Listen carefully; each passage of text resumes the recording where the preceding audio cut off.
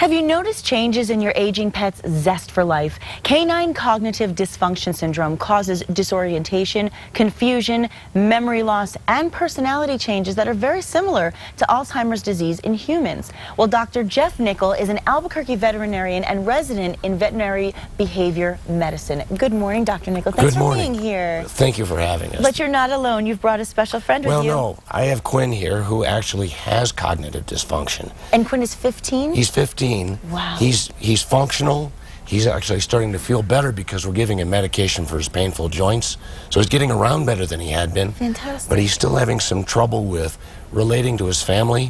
He's gotten a little bit clingier. He's had some house soiling problems.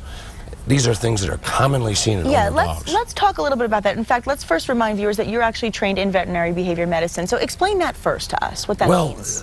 It's postgraduate training in neurophysiology, neurochemistry, but also dermatology and internal medicine play a big part in many of the behavior problems we see, because so often physical disorders affect behavior. Absolutely. A lot of learning theory. It's a real honest-to-goodness recognized residency training. Well, are there any special brain disorders of pets that we should actually be aware of? Well, this is a very important one. Dogs get cognitive dysfunction. Dogs his age, 68% of them have it. Wow. And it's so similar to Alzheimer's of humans that dogs have become a research model for people. And that's one of the most important things I want to talk about.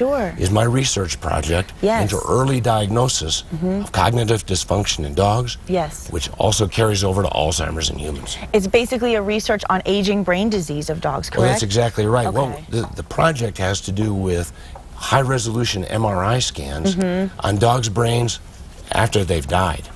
And we compare the number of these protein plaques that are counted with the severity of their symptoms. And so people who want their dog to participate, sadly, at some point they have to be put down. And if people would allow us to borrow them to do these high-resolution MRI scans, we could learn a lot more and possibly diagnose this problem before it gets so advanced that they don't respond. We have some great treatments for these dogs. That's so important. Some of them work well. See, that's good to know, that at least there's some way to regulate this and help them maintain at least a somewhat normal life. Many of them get significantly better. The real trick we're looking for is how do we diagnose it early and do a lot more good sooner. Well, let me ask you this. I know that we have a picture of one of the pets that you've worked with. Is that correct? That's right. And his name is Joey? Joey. So let's take a look of Joey, because this is Joey in better days. Oh my gosh. He's the one on the right. Just could melt my heart. I know, aren't they cute as they can be? Oh my gosh, look at Joey. And who's Vinny? I guess it's Vinny's birthday. Vinny was the guy in the middle. This is a few years ago. Vinny has passed on. And Joey, now that's Joey. And this is Joey now? Yeah, and if you see your dog, you notice how confused he looks. Oh, yeah. The guy just can't decide what he wants to do. Normal dogs should be exploring, sniffing around, reading the bulletin boards, posting a few messages of their own. And the poor guy's befuddled. And many people look at that in their own dog and say, well, that's normal aging. That's not normal aging. It breaks your heart. And in fact, this poor guy here doesn't have normal aging either, but at least he's still functional. So how could you recognize this? I mean, I know a lot of our viewers are probably thinking, maybe I have a dog who has CDS. How can they get their pets involved in the treatment and know that their pet actually needs this treatment? Well, they should talk to their veterinarian. If the dog is relating less with the family, walks into a room and starts barking at nothing, gets lost in corners, starts going to the hinge side of the door when they've always known how to go through, house soiling, those kinds of things. Often dogs like Quinn, he's awake at night, pacing often, and there are medications that make a difference for a lot of these.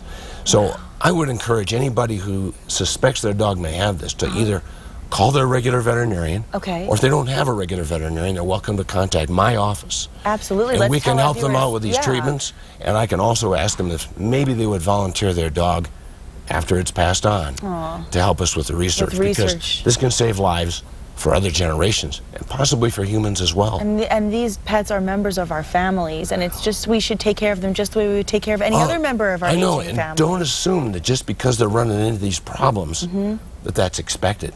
Right, right. It's not acceptable to get completely confused and lose track of who your family is. Well, and I think what's so comforting, and I think people will take comfort in knowing that there is a way to at least make it a little bit better. Obviously, the aging process is going to happen. It's inevitable. But to know that there's a possibility of making it better for them, I think that's really wonderful. And you mentioned that people contacting you would help not only to participate in research, but also to have their pet examined by you. How can they do that? Well, again, most people have a regular veterinarian. And all veterinarians are equipped to handle this stuff.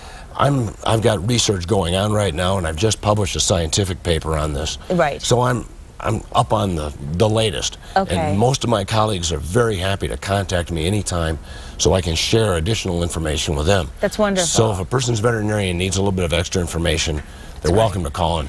Everybody knows how to get a hold of me. Absolutely. There's the phone number, and of course you can also go to the website for more information. And while we have you here, could you tell us about some of the other behavioral services that you provide? Well, the truth is I provide behavior services of all kinds to dogs and cats. Nice. What I don't do is I don't do training. But people whose dogs are destructive, mutilate their own bodies. These are serious. If they were humans, they'd be considered, frankly, mentally ill. Sure. Aggression is a very big part of what I treat for a whole lot of different reasons, the most common being fear. And that's one of the most common reasons people relinquish pets to animal shelters. And so often, those pets can be helped.